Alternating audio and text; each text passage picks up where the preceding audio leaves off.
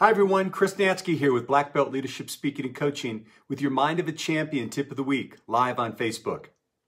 So last week, I began my discussion about a very, very important topic, I believe, in my mind, and that is character and leadership. This is particularly, I think, really, really key for all of us as we last week elected our new leaders for in our election. But it's not only for the people that we are electing to leadership positions. Importantly, it's about how we're showing leadership in our own lives. And if we want to see change, if we want to see an up level in leadership, we're the ones, I believe, that need to make those changes. It starts with us. And I had shared last week that I was incredibly inspired last year by a quote by retired Admiral James Stavridis, who said this. He said, "Leadership is a large door that swings on the small hinge of character."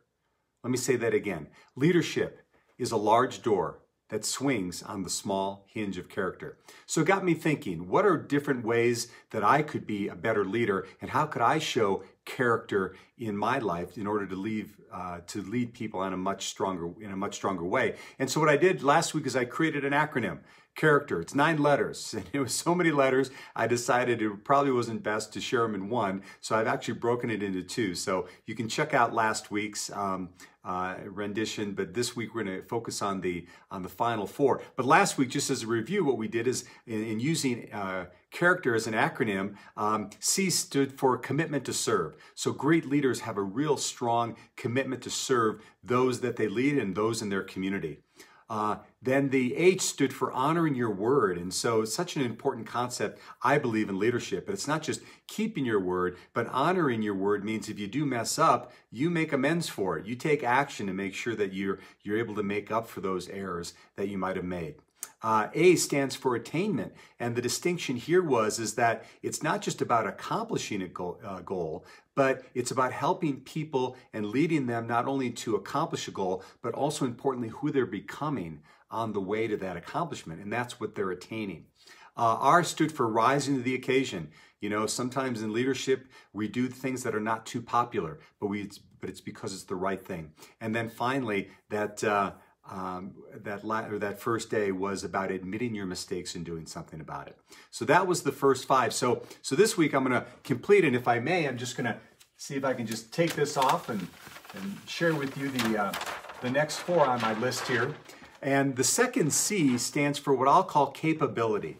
And what it means from a leadership standpoint is what I call holding people capable.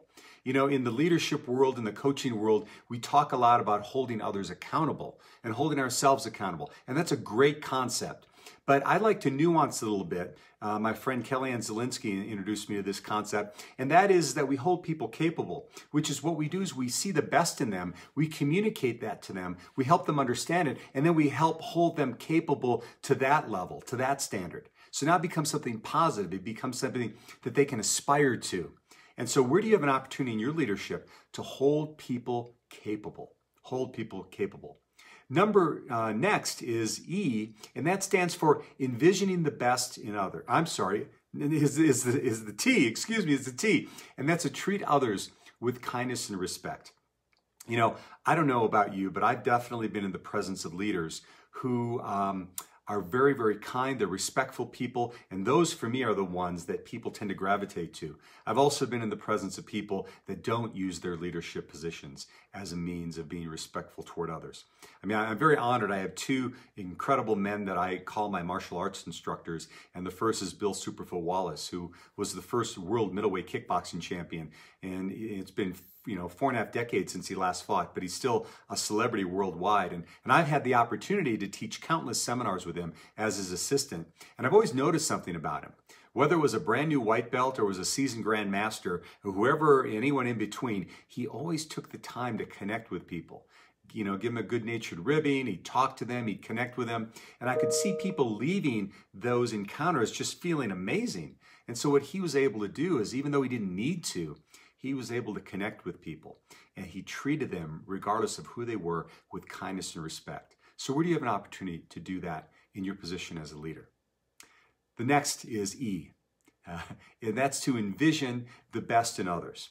You know, I think that so many times in our positions as leaders, we have this incredible responsibility and opportunity to really set the tone for what people actually start to believe in themselves, particularly when they're younger and we're able to mold them. I know I've been able to do this as a martial arts instructor, been honored to do that, and it's because it was done for me.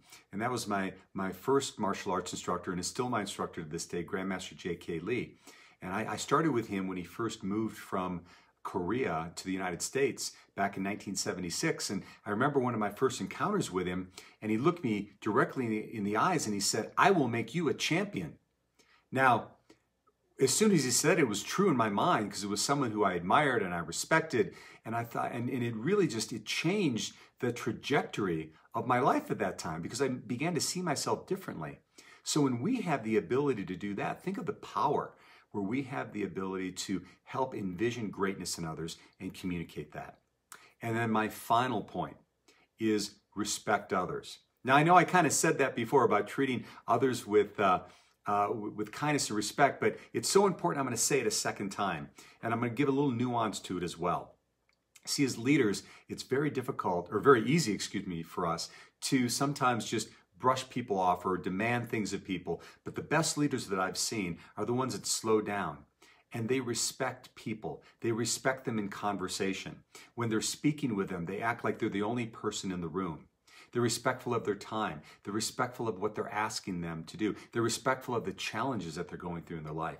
Because when you can establish that with someone, when you can establish that connection, and they really read and they understand how much that you're respecting their point of view, they will move mountains for you.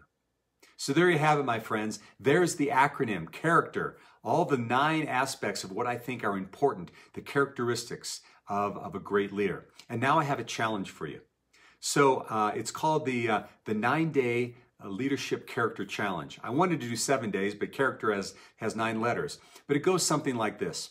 Over the course of the next 9 days, what I'm going to challenge you to do, and I'm challenging myself, is to take one of these attributes that are listed right here, and have it be your focus of the day.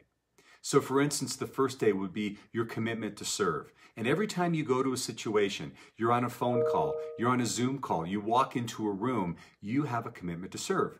And on day 2, it's H. It's how can you best go in and honor your word, etc., etc. And one real fun thing you can do, and it's a little bit different now in our time of COVID, but if you're out and about and you're in an office space, or you go into a coffee shop or whatever, every time you move through a doorway, because we are talking about, character being this or leadership being this large door, every time you go through a doorway, think about one of these concepts.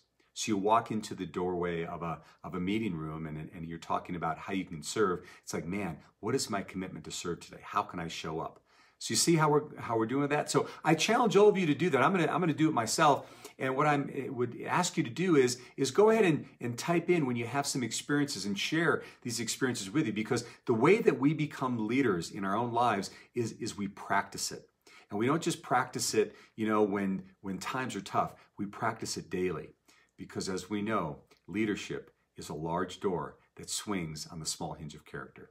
So there you have it, my friends. This has been Chris Natzke with Black Belt Leadership Speaking and Coaching, and I look forward to seeing you next time on the Mind of a Champion Tip of the Week.